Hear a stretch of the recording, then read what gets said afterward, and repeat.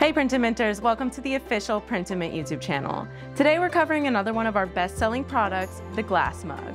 The glass mug is classy, unique, and holds 10 ounces of hot or cold liquid. So it's perfect for iced lattes, hot teas, and anything in between. This mug is made of a thick, clear glass and has a nice weighty feel to it. Customers rave about how high quality this product feels. Okay, let's talk about the printing. If you'll notice, both of these designs are printed with solid black ink. Although you can print color on these mugs, black prints best. Colors will be slightly transparent and white ink will be completely transparent, so just remember to print with solid black. All of our mugs are printed using a process called dye sublimation. That means your art is infused directly into the mug, so don't worry, your designs aren't going anywhere. Just make sure to hand wash these and don't put them in the microwave.